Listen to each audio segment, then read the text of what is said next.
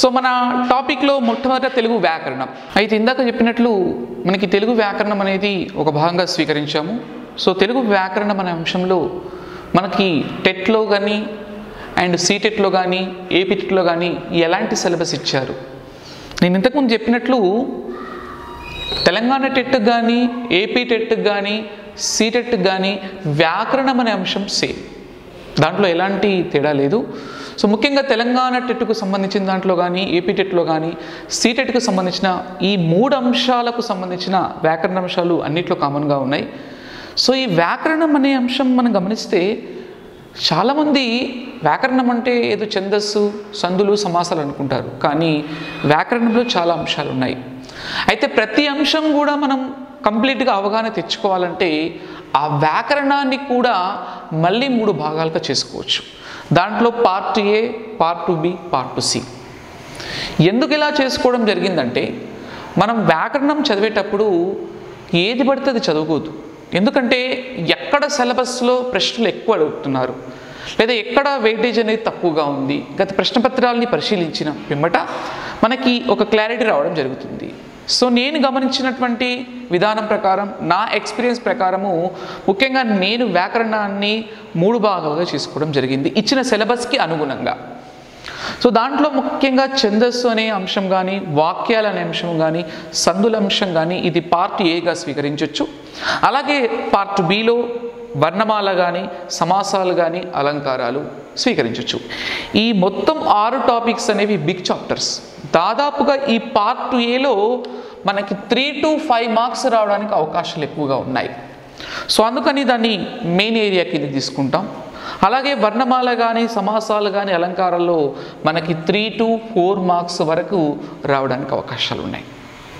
So ముఖ్యంగా and part సిలో మనకి భాషా భాగాలు కానీ, కాలాలు కానీ, విభక్తులు కానీ, ధృతము, కళలు, అలాగే అర్థాలు కానీ, పర్యాయ పదాలు కానీ, నానార్థాలు కానీ, వ్యుత్పత్త్యర్థాలు కానీ, జాతీయాలు కానీ, సామెతలు కానీ, పొడుపు కథలు కానీ, అర్థ విపరిణామం కానీ, విరామచిహ్నాలు, ఇలాంటివన్నీ కూడా మనం పార్ట్ సిలో తీసుకోవడం జరుగుతుంది. అంటే మనం ఏం చేసామంటే సిలబస్ని మైండ్లో పూర్తిగా అవగాహన చేసుకొని ఒక ఐడియాకి వచ్చాం. సో కాకపోతే ఈ టాపిక్స్ని మనం ఎలా ప్రిపేర్ అవ్వాలి, ఈ ఇచ్చిన అంశాలన్నిటినీ ఏ విధంగా ప్రిపేర్ అవ్వాలి? సో నా ఎక్స్పీరియన్స్ ప్రకారం నేను చెప్పదలుచుకున్న అంశం ఏంటంటే వాడు ఏ టాపిక్ ఇచ్చినా కూడా ఆ టాపిక్లో కాస్త డెప్త్గా వెళ్తూ చదువుకోవాల్సిన అవసరం ఉంది. ఒకప్పటిలాగా ఈ టెట్ అనేది ఇప్పుడు ఇవ్వట్లేదు. క్వశ్చన్స్ కూడా చాలా అప్లికేషన్ మెథడ్లో అడుగుతున్నారు. కాబట్టి ఖచ్చితంగా టాపిక్లో కాస్త డెప్త్గా వెళ్ళే అవకాశం ఉండాలి. సో ముఖ్యంగా మనకి పార్ట్ ఏలో తీసుకుంటే ఛందస్సు అనే అంశం కనిపిస్తుంది. ఛందస్సు అనేది చిన్నప్పుడు మనం చదువుకున్నాం. కేవలం 90% స్టూడెంట్స్ ఛందస్సులో ఉత్పలమాల కానీ, చంపకమాల కానీ, శార్దూలం కానీ, మధ్యమం నేర్చుకుంటారు. కానీ ఛందస్సులో మనం చూస్తే వృత్తాలు కానీ, జాతులు కానీ, ఉపజాతులు కానీ 3 అంశాలు ఉన్నాయి. సో అందులో వృత్తాల్లో ఉత్పలమాల, చంపకమాల, శార్దూలం, మధ్యమం. అలాగే జాతుల్లో కందము, ద్విపద. ఉపజాతుల్లో ఆటవెలది, తేటగీతి, సీసం. అయితే దాదాపుగా 1-2 టెట్లలో వృత్తాల వరకు మాత్రమే క్వశ్చన్స్ పరిమితమయ్యాయి. కానీ రాను రాను ఏమైపోయిందంటే జాతులకు వెళ్ళి కానీ, ఉపజాతులకు వెళ్ళి కానీ ప్రశ్నలు అడుగుతున్నారు. సీటెట్లో కానీ, ఏపీ టెట్లో కానీ, అన్ని టెట్లో. అయితే దాదాపుగా ఈ ఛందస్సు అనే అంశంలో క్వశ్చన్ ఎలా ఫ్రేమ్ చేస్తారు అంటే ఒక పద్యపాదం ఇచ్చి ఘన విభజన చేసి అది ఏ పాదమని గుర్తించమని అడగొచ్చు, లేదంటే ఒక పదం ఇచ్చి ఆ పదం ఏ గణమని అడగొచ్చు, లేదంటే ఉత్పలమాలలోని గణాలు కానీ, సీసపద్యంలోని గణాలు కానీ, యతిస్థానం కానీ, ఇలాంటి ఏ అంశమైనా అడిగే అవకాశం ఉంది. కాబట్టి మనం ఒక టాపిక్ ప్రిపేర్ అవుతున్నామంటే ఖచ్చితంగా ఆ టాపిక్కి సంబంధించిన కంప్లీట్ ఇన్ఫర్మేషన్ టేకప్ చేయాలి. అలా చేస్తేనే మనం బిట్ అనేది ఈజీగా రాయడానికి అవకాశం ఉంది. అందుకని ముఖ్యంగా ఛందస్సు అనే అంశం మీరు ఎక్కువగా కాన్సన్ట్రేషన్ చేయాల్సిన అవసరం ఉంది. ఎందుకంటే తప్పకుండా ఇందులో బిట్ అనేది ప్రతి టెట్లో చూస్తున్నాం. సీటెట్లో కానీ, ఏపీ టెట్లో కానీ ఖచ్చితంగా వస్తుంది. సో 100% స్కోరింగ్ అవకాశం ఉన్న టాపిక్ ఏంటంటే ఛందస్సు. సో దీంట్లో కూడా ఛందస్సు అనే దాంట్లో కూడా చాలామంది ఉపజాతులు, జాతుల్లో ఎక్కువ ఫోకస్ చేయట్లేదు. కానీ ఈ మధ్యకాలంలో ఉపజాతులకు వెళ్ళి జాతులకు వెళ్ళి క్వశ్చన్ అడుగుతున్నారు. అందుకని నేను చెప్పదలుచుకున్న అంశం ఏంటంటే గ్రామర్ని టెక్నికల్గా నేర్చుకోవాలి. జనరల్గా టెక్నికల్గా ఎందుకు నేర్చుకోవాలంటున్నానంటే, ఒక అంశము మనం ప్రిపేర్ అయిన తర్వాత 5 నుంచి 10 రోజుల వరకు మన మైండ్లో ఉంటుంది. కానీ ఎగ్జామ్కి వెళ్ళేంత వరకు అది ఉండాలంటే కాస్త డిఫరెంట్ అనేది నిలువ ఉండాలి. ఫర్ ఎగ్జాంపుల్ మనకి మిమ్మల్ని ఎగ్జామ్లో ఆటవెల్ది గణాలు అడిగారు అనుకుందాం. ఆటవెల్ది గణాలు అడిగినప్పుడు మనకి 4 ఆప్షన్స్ ఉంటాయి, ABCD. సో వాడు 4 ఆప్షన్స్ ఇస్తాడు. సో దాంట్లో మనకి 3 ఇంద్ర 2 సూర్య 5 ఇంద్ర అని ఒక ఆప్షన్ ఇస్తాడు. అలాగే 3 సూర్య 2 సూర్య 5 ఇంద్ర అని ఒక ఆప్షన్ ఇస్తాడు. అలాగే ఆప్షన్ సిలో 3 సూర్య 2 ఇంద్ర 5 సూర్య అని ఒక ఆప్షన్ ఇస్తాడు. ఆప్షన్ డిలో 3 ఇంద్ర 2 ఇంద్ర 5 ఇంద్ర, ఇలా అనేక రకాలుగా నిన్ను బిట్ ఇచ్చి ఆప్షన్స్ ఇచ్చి కన్ఫ్యూజ్ చేయొచ్చు. సో మనం ప్రిపేర్ అయిన తర్వాత ఇలాంటి ఏరియాలో మర్చిపోయే అవకాశాలు ఎక్కువగా ఉన్నాయి. సో అందుకని టెక్నికల్గా దాన్ని సబ్జెక్ట్ని కంప్లీట్ బంధించాలి. సో నేను చెప్తాను, ఆటవెల్ది గణాలు 325 middle to Indra. 325 middle to Indra అంటే సైడ్స్ సూర్య. ఆటోమేటిక్గా నీ మైండ్లో ఏమైపోతుందంటే, ఓహో 3 సూర్య 2 ఇంద్ర 5 సూర్య అంటే నువ్వు ఎగ్జామ్ వరకు 325 మధ్యలో 2 ఇంద్ర గుర్తుపెట్టుకుంటే ఆటోమేటిక్గా మధ్యలో 2 ఇంద్ర ఎత్తుకుంటావు, సైడ్స్ సూర్య ఎత్తుకుంటావు, ఆప్షన్ వెళ్ళిపోతుంది. అంటే ఒక ఛందస్సు అనే టాపిక్ కాదు, ఆల్ టాపిక్స్ కాస్త టెక్నికల్గా రొటీన్కి భిన్నంగా, అంటే నువ్వు గుర్తుపెట్టుకోవడానికి అనువైనటువంటి మార్గం ఎంచుకోవాలి తప్ప ఉన్న అంశాలన్నీ బట్టి ఎగ్జామ్కి వెళ్తే మనం ఎగ్జామ్కి వెళ్ళేటప్పుడే హడావిడిలో ఉంటాము. ఆ హడావిడిలో పూర్తిగా మర్చిపోయే అవకాశం ఉంది. తప్పకుండా ఏదో ఒక స్మార్ట్ వర్క్ అంటారు, అంటే టెక్నికల్గా సచిన్ టెండూల్కర్ బ్యాటింగ్ కానీ మీరు కోహ్లీ బ్యాటింగ్ చూడండి. కొన్ని ఫాస్ట్ బౌలింగ్ వచ్చినప్పుడు సచిన్ టెండూల్కర్ ప్రతి బాల్ని కొట్టడానికి ట్రై చేయడు. అంటే అది బ్యాక్ తీసుకెళ్ళడం కానీ కాస్త ఫ్రంట్ తీసుకెళ్ళడం ఇలా కొత్త టెక్నికల్గా వెళ్తూ ఉంటారు. అలాగే మనం సబ్జెక్ట్ని కూడా కాస్త డిఫరెంట్గా ప్లాన్ చేసుకుంటూ వెళ్ళాలి, జాలీగా వెళ్ళాలి. సో అందుకని ఛందస్సులో ఇట్లాంటి ఆటవెల్ది కానీ తేటగీతి కానీ సీసము కానీ కందము కానీ గుర్తుండే అవకాశాలు చాలా తక్కువ. అందుకని ఇలాంటి కోడ్స్ తయారు చేసుకోవాలి. ఇలాంటివి చాలా ఉన్నాయి, అందులో ఒక ముఖ్యమైన కోడ్. సో అలాగే నెక్స్ట్ ఇక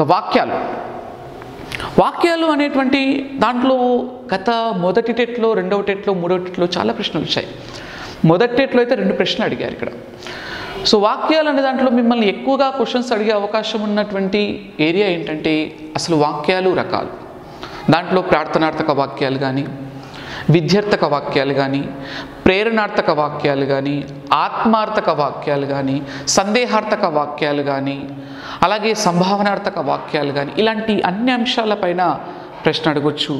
అలాగే ఇంకా వాక్యాలలో మనకి సామాన్య వాక్యం అంటే ఏంటి, సంశ్లిష్ట వాక్యం అంటే ఏంటి, సంయుక్త వాక్యం అంటే ఏంటి, లేదా సామాన్య వాక్యంలో నుంచి సంశ్లిష్ట వాక్యంలోకి ఎలా మార్చాలి, లేదంటే సామాన్య వాక్యాలని ఇచ్చి సంయుక్త వాక్యంగా ఎలా మార్చాలి, ఇలా విభిన్న రకాలుగా అడిగే అవకాశం ఉంది. కాబట్టి దాంట్లో పూర్తి అవగాహన అవసరం. అలాగే డైరెక్ట్ స్పీచ్, ఇండైరెక్ట్ స్పీచ్ అంటే తెలుగులో ప్రత్యక్ష కథనము పరోక్ష కథనం అంటారు. అంటే మిమ్మల్ని ప్రత్యక్ష కథనంలో ఒక సెంటెన్స్ ఇచ్చి దాన్ని పరోక్ష కథనంలోకి మార్చగా అని అడగొచ్చు, లేదా పరోక్ష కథనంలోనే ఇచ్చి ప్రత్యక్ష కథనంలోకి మార్చగా అడగొచ్చు. అందుకని ప్రశ్న ఏ విధంగా అడిగినా కూడా సమాధానం చెప్పడానికి మనం ఆ టాపిక్ని క్షుణ్ణంగా అధ్యయనం చేయాలి, లేదంటే పిట్టు పోతుంది. అలాగే సందులు, this is most important topic, తప్పకుండా బిట్టు రావాల్సింది. ఎందుకంటే వ్యాకరణానికి పెద్ద పట్టుకొమ్మ సందులు. ఛందస్సు ఎంత ఇంపార్టెంటో సందులు అంత ఇంపార్టెంట్. ముఖ్యంగా సందులు అనే విషయంలో చాలామంది విద్యార్థులు ఖచ్చితంగా తప్పు చేస్తుంటారు. ఎందుకంటే సందుల్లో రకరకాల సందులు ఉంటాయి. మనం ఒక సంధిని తీసుకెళ్ళి ఇంకో సంధికి అప్లై చేసినా బిట్టుపోయే అవకాశం ఉంది. సో అందుకని సందుల్లో కూడా నా ఐడియాలజీ ప్రకారము 3 పార్ట్స్గా డివైడ్ చేసుకోవడం జరిగింది. ఎందుకంటే దాదాపుగా 7 సూత్రాలకు వెళ్ళి ఎక్కువ ప్రశ్నలు అడుగుతున్నారు. అందులో పార్ట్ 1లో దీంట్లో సవర్ణదీర్ఘ సంధి కానీ, యనాదేశ సంధి కానీ, గుణసంధి కానీ, వృద్ధి సంధి కానీ, ఇవి సంస్కృత సంధుల కిందికి వస్తాయి. అలాగే అత్వసంధి కానీ, ఇత్వసంధి కానీ, ఉత్వసంధి కానీ ఇవి తెలుగు సంధుల కిందికి వస్తాయి. అంటే ఈ 7 సూత్రాలపైన కనుక మనం ఎక్కువగా ఫోకస్ చేయగలిగితే 90% బిట్టు రావడానికి అవకాశం ఉంది. కానీ రాబోయే కాలంలో టెట్ అనేది డెప్త్గా వెళ్తున్నారు కాబట్టి మనం పార్ట్ 1కే అంకితం కాకుండా సెకండ్ పార్ట్లో దాంట్లో త్రిక సంధి కానీ, ఎడాగమ సంధి కానీ, ఆమ్రేడిత సంధి కానీ, ద్రిప్త టకార సంధి కానీ, సరళాదేశ సంధి కానీ, గసర్ దవాదేశ సంధి కానీ, ఇలాంటి అంశాలపైన అవగాహన ఉండాలి. ఇంకొంచెం డెప్త్గా వెళ్తే పార్ట్ 3 దీంట్లోనే. దాంట్లో మనకి పార్ట్ 3 తీసుకుంటే విసర్గ సంధి కానీ, దుగాగమ సంధి కానీ, అలాగే రుగాగమ సంధి కానీ, లులనల సంధి, ఇలాంటి అంశాలు చాలా ఉంటాయి. మ్యాక్సిమం మనం పార్ట్ 1కి ఎక్కువ ఇంపార్టెన్స్ ఇస్తూ దాంట్లో సెకండ్ పార్ట్, థర్డ్ పార్ట్ పైన కూడా కాస్త ఫోకస్ పెట్టాల్సిన అవసరం ఉంది. ఎందుకంటే బిట్ అనేది ఏ విధంగా వస్తుందో ఇప్పుడున్న పరిస్థితుల్లో కాంపిటేటివ్ ఎగ్జామ్లో చెప్పలేకపోతున్నాం. సో 100% సందులు అనే దానిపైన మీరు ఫోకస్ చేయాలి. ఈ 3 అంశాలన్నీ మొట్టమొదటి ప్రిపేర్ అయిపోతే మనకి 3 నుంచి 5 మార్కులు ఇక్కడే కవర్ అయిపోతాయి. అండ్ నెక్స్ట్ వన్, రెండవ అంశంలో తీసుకుంటే మనం దీంట్లోనే వ్యాకరణంలో తీసుకుంటే వర్ణమాల. ఈ వర్ణమాల కానీ, సమాసాలు కానీ, అలంకారాలు కానీ, ఇవి కూడా సేమ్. ఇప్పుడు నేనైతే ఏవైతే అంశాలు చెప్తున్నానో అవన్నీ తెలంగాణ టెట్లో ఉన్నాయి, ఏపీ టెట్లో ఉన్నాయి, సిటెట్లో ఉన్నాయి. సో ఇకపోతే మనం పార్ట్ బి గురించి మాట్లాడితే వర్ణమాల. ఈ వర్ణమాలను కూడా మనం గమనిస్తే దీంట్లో కూడా 2 భాగాలు చేసుకోవచ్చు. మొదటి భాగంలో మన ఆంధ్ర భాషకు ఉన్న అక్షరాలు ఎన్ని భాగాలుగా డివైడ్ చేయడం జరిగింది, అచ్చులెన్ని, హల్లులెన్ని, ఉభయాక్షరములెన్ని అనే అంశం గురించి మనం పరిశీలించాలి. మళ్ళీ అచ్చులలో వక్రములు ఏంటి, వక్రతమములు ఏంటి, ఇలాంటి అంశంలపైన కానీ, అలాగే హల్లులు 37 హల్లులు ఉంటాయి. ఆ హల్లుల్లో మనకి రకరకాలైనటువంటి పేర్లు ఉన్నాయి.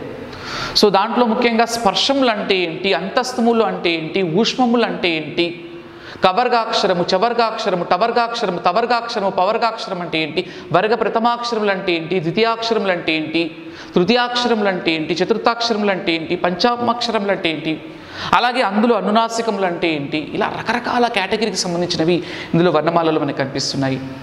ఇందులోనే రెండో భాగం తీసుకుంటే ధ్వని ఉత్పత్తి స్థానములు.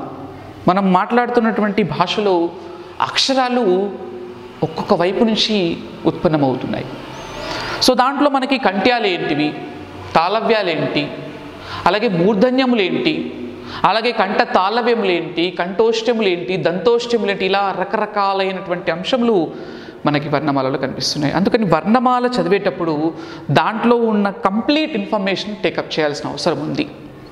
సో అది ఖచ్చితంగా బిట్ రావడానికి అవకాశం ఉంది. అలాగే సమాసాలు చాలామంది టఫ్గా భావించేటువంటి ఏరియా ఏదైనా ఉందంటే సమాసాలు. సో సమాసాలు అనే విషయంగా మనం గమనిస్తే దాదాపుగా సమాసాలు మనకి ఎగ్జామినేషన్ పాయింట్ ఆఫ్ వ్యూలో తీసుకుంటే 6 రకాలు. అందులో ముఖ్యంగా తత్పురుష సమాసం కానీ, కర్మధారయ సమాసం కానీ, విగు సమాసం కానీ, ద్వంద్వ సమాసం కానీ, బహురీ సమాసం కానీ, అవ్యయభావ సమాసం అని భేదాలు కనిపిస్తున్నాయి. సో మళ్ళీ ఇక్కడ తత్పురుష సమాసంలో మనకి ప్రథమ తత్పురుష సమాసం, ద్వితీయ తత్పురుష, తృతీయ, చతుర్థి, పంచమి, షష్ఠి అని రకరకాలుగా ఉన్నాయి. అలాగే కర్మధారయ సమాసంలో కూడా విశేషణ పూర్వపద కర్మధారయ సమాసం, విశేషణ ఉత్తరపద కర్మధారయ సమాసం అని, విశేషణ ఉభయపద కర్మధారయ సమాసం అని, ఉపమాన పూర్వపద కర్మధారయ సమాసం అని, ఉపమాన ఉత్తరపద కర్మధారయ సమాసం అని, సంభావన పూర్వపద కర్మధారయ సమాసం, ఇలా రకరకాలైన అంశాలు ఉన్నాయి. ఇవన్నీ మనము పుస్తకాలను ముందు పెట్టుకుంటే చదివితే వచ్చేది కాదు. తప్పకుండా ఏదో ఏ అంశం నేర్చుకోవాలన్నా ఏదైనా చెప్పేవాళ్ళు ఉండాలి. మనకి మ్యాటర్ అనేది, విషయం అనేది మామూలుగా నేర్చుకోవచ్చు, కానీ వ్యాకరణం అనేది ఇప్పుడు నేను చెప్తే మీకు ఓన్లీ సిలబస్ పైననే నేను మీకు విశ్లేషణ చెప్తున్నా. కానీ ఈ టాపిక్స్లో మనం కంప్లీట్గా అవగాహన సాధించాలంటే ఏదో ఇన్స్టిట్యూట్లో కానీ ఏదో ఒక సందర్భంలో మనం నేర్చుకోవాల్సిన అవసరం తప్ప డైరెక్ట్గా బుక్స్ ముందు పెట్టుకొని చదివితే వచ్చేది కాదు. చాలా డెప్త్ మ్యాటర్ ఉంటుంది ఇందులో. ఇక అలంకారాలు, చాలామంది అలంకారాలు అనే విషయంలో గమనిస్తే 2-3 అలంకారాలు నేర్చుకుంటాం. చిన్నప్పుడు కూడా అలాగే నేర్చుకున్నాం. కానీ అలంకారాలు కూడా చాలా ఉన్నాయి. అందులో అర్థాలంకారం అని, శబ్దాలంకారం అని 2 రకాలుగా తీసుకుంటారు. మళ్ళీ అర్థాలంకారంలో ఉపమాలంకారం కానీ, ఉత్ప్రేక్ష అలంకారం కానీ, రూపక అలంకారం కానీ, అర్థాంతర్న్యాస అలంకారం కానీ, శ్లేష అలంకారం కానీ, స్వభావోక్తి అలంకారం కానీ, అతిశయోక్తి అలంకారం కానీ, ఇలా రకరకాలుగా ప్రతీప అలంకారము, ఉల్లేఖ అలంకారము, అనన్వయ అలంకారము, దృష్టాంత అలంకారము, క్రమాలంకారము, ఇలా అర్థాలంకారాలు అనేక రకాలుగా మనకు కనిపిస్తున్నాయి. అండ్ శబ్దాలంకారాల్లో మనం తీసుకుంటే వృత్యానుప్రాస, చేకానుప్రాస, లాటానుప్రాస, అంత్యానుప్రాస, యమకాలంకారం, ఇలా రకరకాలుగా ఉన్నాయి. అయితే ప్రతి విద్యార్థి గుర్తుపెట్టుకోవాల్సిన ముఖ్యమైన అంశం ఏంటంటే 90% స్టూడెంట్స్ ఏం చేస్తారంటే అలంకారాలను నేర్చుకుంటూ వెళ్తారు. కానీ 10% నేను ఇంతకుముందు చెప్పాను ఏబీసీ, ఏ కేటగిరీ విద్యార్థి ఏం చేస్తుంటే ప్రతి టాపిక్ నేర్చుకున్న తర్వాత ఒక అలంకారం నేర్చుకున్న తర్వాత రెండవ అలంకారాన్ని విశ్లేషించుకుంటాడు. ఫర్ ఎగ్జాంపుల్ ఉపమాలంకారం ఉంది. ఉపమాలంకారం అనేది మనం చిన్నప్పుడు నేర్చుకున్నాం. ఉపమేయాన్ని ఉపమానంతో రమణీయంగా పోల్చడం, అది నేర్చుకొని వదిలేస్తాం. కానీ రెండవ అలంకారం ఉత్ప్రేక్ష అలంకారం, ఉపమేయాన్ని ఉపమానంతో ఊహించి చెప్పడం. ఈ రెండిటికి ఉన్నటువంటి సామ్యాన్ని గమనిస్తూ, రెండిటికి ఉన్న తేడాని గమనిస్తూ మనం నేర్చుకోవాలి తప్ప ఒక అలంకారం నేర్చుకుని వదిలేసి ఇంకొక అలంకారం నేర్చుకుని వదిలేస్తే ఎగ్జామినేషన్ పాయింట్ ఆఫ్ వ్యూలో మనం మర్చిపోయే అవకాశం ఉంది. ఫర్ ఎగ్జాంపుల్, ఈ వెన్నెల పాల సముద్రంలాగా అందంగా ఉంది, ఈ వెన్నెల పాల సముద్రంలాగా అందంగా ఉందని చెప్పా. సో దాదాపుగా అందరు తెలిసి ఉండొచ్చు ఇది ఉపమా అలంకారం. అంటే ఇక్కడ ఉపమేయాన్ని ఉపమానంతో మనం పోలుస్తున్నాం. మరి ఇదే ఎగ్జాంపుల్ని మనం ఉత్ప్రేక్ష అలంకారంగా అప్లై చేసుకోవచ్చు. ఈ వెన్నెల పాల సముద్రమేమో అన్నట్లున్నది. అంటే నేర్చుకునేటప్పుడే మనము అన్వేషణ, విశ్లేషణ మెథడ్లో నేర్చుకోవాలి. అంతేగాని ఆ అలంకారాన్ని బట్టి పట్టేసి ఈ అలంకారం అయిపోయింది, ఈ అలంకారం నేర్చుకుంటే మనకి ఎగ్జామినేషన్ పాయింట్ ఆఫ్ వ్యూలో సక్సెస్ కాలేము. కాబట్టి ప్రతి అలంకారంలో దానికి ఉన్న తేడా ఏంటి, దానికి దీనికి ఉన్న మార్పు ఏంటి, ఇలా నేర్చుకుంటూ వెళ్ళడం మనం చేయాల్సిన అవసరం. అలాగే నెక్స్ట్ ఇది part A and part B. And తర్వాత ఇక్కడ నేను part A, part B, part C ఎందుకు డివైడ్ చేశానంటే చాలా ప్రశ్నపత్రాలని కానీ చాలా రకాల అభిప్రాయాలు సేకరించి, అంటే ఈ ఏరియాకి ఎక్కువ అవకాశం ఉందని, ఈ ఏరియా కొంచెం తక్కువ, ఈ ఏరియాకి ఇంకా తక్కువ అనే ఆలోచనతో నేను డివైడ్ చేయడం జరిగింది. కొన్ని సందర్భాల్లో ఒక టాపిక్ నుంచి ఎక్కువ కూడా రావచ్చు, బట్ మనమైతే ఒక అవగాహనలో ఉంటే బెటర్ అని ఇలా తీసుకోవడం జరిగింది. ఇక పార్ట్ సి, దీంట్లో మనకి జనరల్ టాపిక్స్ ఉంటాయి. భాషా భాగాలు, మళ్ళీ భాషా భాగాల్లో నామవాచకము, సర్వనామము, క్రియా, విశేషణము, అవ్యయమని, మళ్ళీ నామవాచకాల్లో సంజ్ఞానామవాచకము, క్రియానామవాచకము, గుణనామవాచకం, చాలా అంశాలు ఉన్నాయి. సో భాషా భాగాల పైన కానీ, అండ్ కాలాలు, భూతకాలము కానీ, వర్తమాన కాలము కానీ, భవిష్యత్తు కాలం కానీ, తద్ధర్మ కాలం కానీ, ఈ కాలాలపైన అవగాహన ఉండాలి. అలాగే విభక్తులు, దిస్ ఈజ్ మోస్ట్ ఇంపార్టెంట్. ఎందుకు విభక్తులు ఇంపార్టెంట్ అంటే విభక్తులు కనుక వస్తేనే నువ్వు సమాసాలు అనే అంశం చేయగలుగుతావు. ఈ విభక్తులు రాకపోతే సమాసాల టాపిక్ రాదు. ఇందులో ప్రథమా విభక్తి, ద్వితీయ విభక్తి, తృతీయ విభక్తి, చతుర్థి విభక్తి, అనేక రకాల విభక్తులు ఉన్నాయి. సో వీటిని మనం ఐడియా ఉంచుకుంటే తప్ప ఈ సమాసాలు రావు. దానికి దీనికి లింక్ ఉంటుంది. సో ఖచ్చితంగా విభక్తులు నేర్చుకోవాలి. అలాగే ధృతము అంటే ఏంటి, అలాగే కళలు అంటే ఏంటి, ధృత ప్రకృతికము అంటే ఏంటి, అలాగే నెక్స్ట్ మోస్ట్ ఇంపార్టెంట్ ఇంకోటి ఇక్కడ మీరు గుర్తుపెట్టుకోవాల్సింది, ఇక్కడ పార్ట్ సిలో మనము చాలామందికి తెలియదు ఏంటంటే వీటిని అందరూ వదిలేస్తారు, కానీ ఇక్కడ ఎక్కువ ఫోకస్ చేయాలి. ఎందుకంటే అర్థాలు కానీ, పర్యాయ పదాలు కానీ, నానార్థాలు కానీ, వ్యుత్పత్తులు ఏమి చదవరు. కానీ ఈ మధ్య కాలంలో టెట్లో కానీ మనకి ఎగ్జిట్లో కూడా తెలుగు ఉంది కాబట్టి మన జరిగిన టీఆర్టీ ఎగ్జామ్లో కానీ వీటిలోకి వెళ్ళి ఎక్కువ ప్రశ్నలు అడుగుతున్నారు. అర్థాలు కానీ, పర్యాయ పదాలు కానీ, నానార్థాలు కానీ, వ్యుత్పత్తులు అనేవి ఎక్కువ అడుగుతున్నారు. మ్యాక్సిమం ఇది ఎవరు కూడా టచ్ చేయరు. కానీ ఇది ఖచ్చితంగా మనం ప్రయత్నం చేయాల్సిన అవసరం ఉంది. నేను చెప్పే అంశం ఏంటంటే, నేను చెప్పే విధానం ఏంటంటే ఖచ్చితంగా ప్రతి విద్యార్థి కూడా 5th to 10th క్లాసెస్, 5వ తరగతి నుంచి అది ఎస్జిటి వాళ్ళైనా, school assistant, maths, science, any subject, 5th class నుంచి 10th క్లాసెస్లో ఉన్న తెలుగు టెక్స్ట్ బుక్ బ్యాక్ సైడ్లో కానీ, ఫ్రంట్లో మనకు ఒక లెసన్ అయిపోయిన తర్వాత కానీ వ్యాకరణ అంశాలు ఉన్నాయి. దాంట్లో ఈ అర్థాలు కానీ, పర్యాయ పదాలు కానీ, నానార్థాలు ఉన్నాయి. వీటి మీద ఎక్కువ ఫోకస్ చేయాలి. ఎందుకంటే చాలా ప్రశ్నపత్రాల్లో మనకి టెక్స్ట్ బుక్ను బేస్ చేసుకొని ఇస్తారు. ఎందుకంటే మనం స్కూల్కి వెళ్ళాక చెప్పేది టెక్స్ట్ బుకే కాబట్టి ఎక్కువ శాతం టెక్స్ట్ బుక్లో అడిగే అవకాశం ఉంది. అందుకని ప్రతి విద్యార్థి గుర్తుపెట్టుకోవాల్సిన ముఖ్యమైన అంశం ఏంటంటే మీరు అర్థాలు, పర్యాయ పదాలు, నానార్థాలు మీ టెక్స్ట్ బుక్ అంటే 5వ తరగతి నుంచి 10వ తరగతి వెనకాల ఉన్నటువంటి అర్థాలు, పర్యాయ పదాలు, నానార్థాలు, వ్యుత్పత్తులు ఇవన్నీ నేర్చుకుంటే మీకు ఇక్కడ ఎక్కువ స్కోరింగ్కి అవకాశం ఉంది. దీంట్లో మనకి సామెతలని, ఇప్పుడు తెలంగాణ వచ్చింది కాబట్టి తెలంగాణ సామెతల పైన కానీ, తెలంగాణ ఇప్పుడు కథలు కానీ, ఇది కాకుండా అర్థ విపరిణామం, విరామచిహ్నాలు అనే చిన్న చిన్న టాపిక్స్ ఉన్నాయి. దానికన్నా ఎక్కువ ఇంపార్టెన్స్ అర్థాలు, పర్యాయ పదాలు, నానార్థాలు, వ్యుత్పత్త్యర్థాలు. అయితే ఇక్కడ అర్థాలు అనేవి జనరల్గా అందరికీ తెలుసు. చాలామందికి పర్యాయ పదాలకి నానార్థాలకి తేడా తెలియదు. అర్థాలు అనేవి మనం చిన్నప్పుడు చూస్తున్నాం, వింటున్నాం కూడా తెలుసు. కానీ చాలామంది ఇక్కడ కన్ఫ్యూజ్ అయ్యేది ఏంటంటే ఈ పర్యాయ పదాల దగ్గర, నానార్థాల దగ్గర. పర్యాయ పదము అంటే ఒక పదానికి అదే అర్థంలో వచ్చే పదాలన్నీ పర్యాయ పదాలు. నానార్థం అంటే ఒక పదానికి వేరు వేరు అర్థాలు. బెస్ట్ ఎగ్జాంపుల్ చెప్తాను. 90% స్టూడెంట్స్ ఇక్కడ కన్ఫ్యూజ్ అయిపోతారు.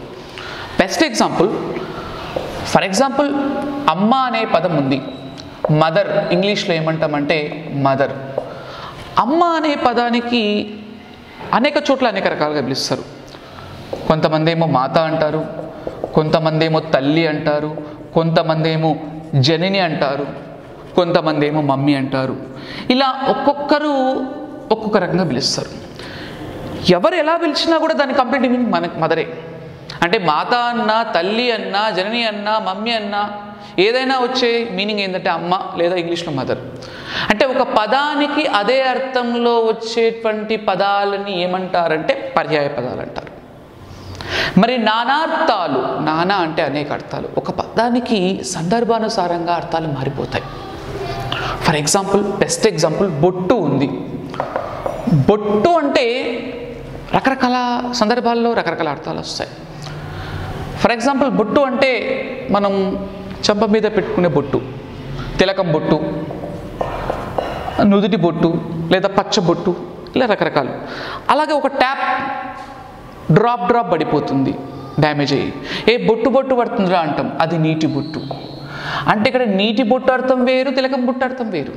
ఒక పదానికి వేరు వేరు అర్థాలు ఉంటే నానార్థాలు, నానా అనేక అర్థాలు, సందర్భానుసారంగా అర్థం మారిపోతుంది. కానీ పర్యాయ పదం వచ్చేసరికి అదే మీనింగ్తో ఎన్నో పదాలు మనకు కనిపిస్తూ ఉంటాయి. సో దాన్ని ఏమంటారంటే మనకి పర్యాయ పదాలు. వీటిపైన కూడా మనం ఫోకస్ చేయాల్సిన అవసరం ఉంది.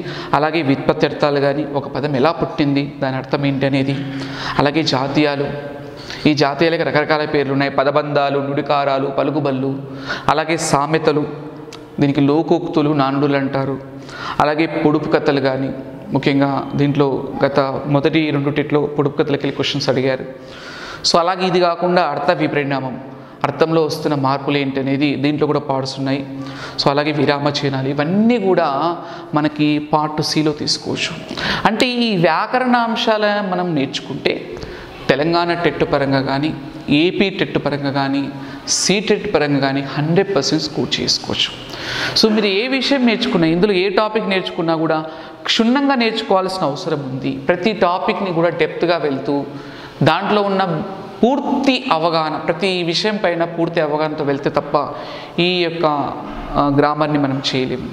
సో ఇకపోతే మనకి ఈ పార్ట్ ఏకు సంబంధించిన అంశము అంటే తెలంగాణ టెట్ కానీ, ఏపీ టెట్ కానీ, సీటెట్లో కానీ వ్యాకరణం అనే అంశంలో ఈ విధంగా తీసుకున్నాం. ఇంకా దీన్ని ఇంకా డెప్త్గా వెళ్తే చాలా సమయం పడుతుంది.